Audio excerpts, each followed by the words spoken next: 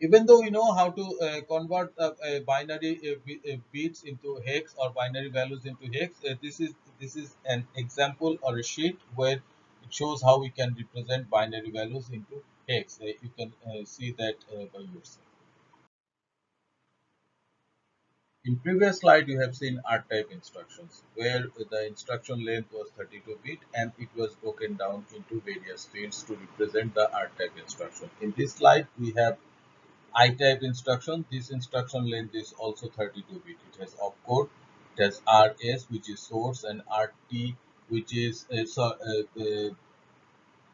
then the RT is the destination, and then there is a constant field in here. So if I write an I-type instruction, let's say it's add I, let's say 10, 11, and 13. So this is the constant field, constant value, and this value will be represented in binary form in this field. So the length of this value, or the range, should I say, range of this value is between this minus 2 to the power 15 to plus 2 to the power 15 minus 1.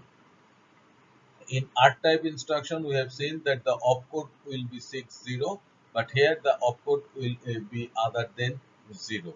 Now, design principle, good design demands good practice. If you can compare, or if you can see that R-type instruction and I-type instruction, both of them are 32-bit, which means the designer kept the instruction length same, just but they changed they changed the fields to represent different instructions.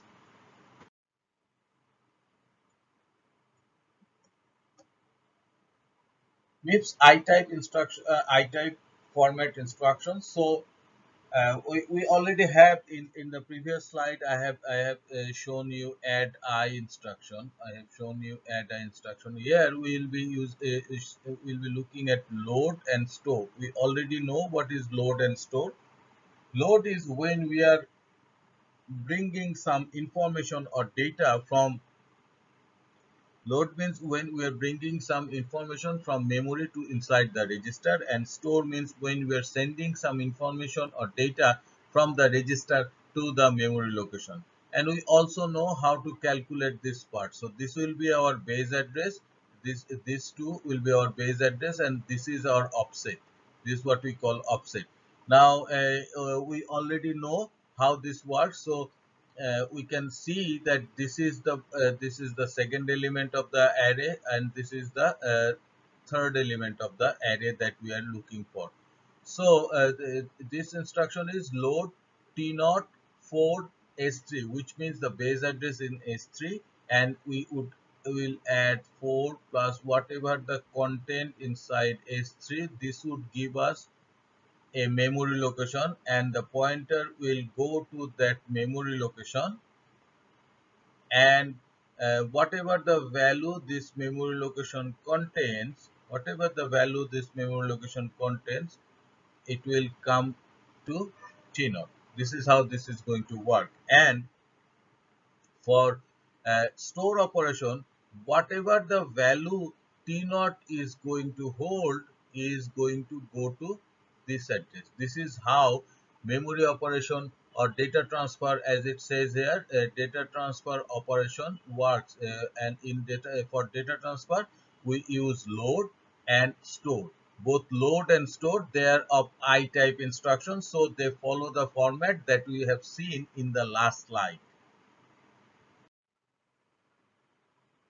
In this slide, we'll see how load instruction can be mapped into an I-type format, because load and store, they are I-type instructions. So this slide will show us how we can map load instruction into the I-type format. So as you can see that this is our opcode. This part is our opcode. So this opcode will map here, and then we have RS, that is source.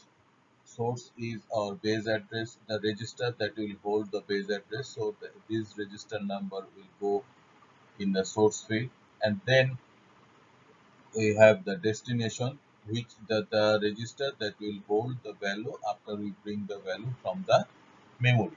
This slide will also show us how we can figure out the target memory address and bring the value from that memory address to the destination register when we are handling load instruction. Let's stick to this example where we are trying to execute this instruction which says load T naught, that means destination T naught, and what is going to store in T naught, what is going to be loaded into T naught. We are going to calculate the memory address just by applying some arithmetic operation between this offset and the base address that this is to register holds. So we already know that what operation that will be. That will be an addition operation. But to do this addition operation, we have this value. We already have the offset value, but we need to know what is inside S2. Inside S2, if we see, then inside S2, this value is stored. This value is inside S2, which is actually memory address. Since S2 holds the base address of an array, so this is the base address of that array. So we need to figure out what would be the address of some another array element using this arithmetic. So this 24 is in decimal value, and the memory address is in hex value. So we need to convert them into equal number system or same number system. So we converted them into binary number system. We did not convert this entire value because that will not be required. So we just converted the LSB 2 bits of this hex value, which is this. This one is 4 and this one represents 9, and this is a binary representation of 24. So we did perform the arithmetic operation, that is binary addition, and after that we get this result. Now what we are actually trying to figure out through this arithmetic operation, we're trying to figure out the target memory address of some array element. So the memory address would again be an hex value, will be a hex value. So how can we figure out that hex value? We just need to convert it into hex. So we take 4 bits at a time and convert them into hex. So if we take this one and convert it into hex, and we take this one and we converted it into hex. As I said that we would not be needing this one when we are performing the addition operation, but this is part of the memory address, so we need to consider them also. So in total, this whole number represents the target memory address, which is this one. Now, next, what next? Now, what next? This memory address holds some values or some data or some content, if you want to say it like this. So, this content now will go to T naught. So, as I said previously, that when we are performing load or store operation, what happens? First of all, we need to figure out the target address. Once we are done figuring out the target address, then we need to read the value that is stored in the target address and bring it back to the destination register in case of load. And when we figure out the target address, then we need to send a value from some source register to a destination memory address in case of store.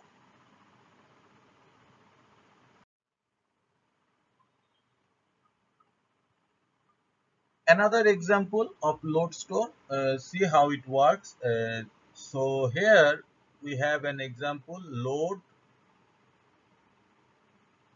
it's register 1, so the destination register is register 1, we have offset is equal to 100, and the base address is stored in register, base address is stored in register 2. So in general, if we want to just to understand what this instruction means, this instruction actually means this, that is register 1 will hold value that is in memory, which memory, base address, and then add 100 with that. So whatever the memory address that we get, we we take the value from that memory address and put it in S1. So in general term or a general explanation, this is what this instruction means. Now, again, we are going to convert it or encode this instruction according to the I-type formatting, and this is how it would look like if we convert it into I-type formatting. So, if we'd like to see in a hardware perspectives how this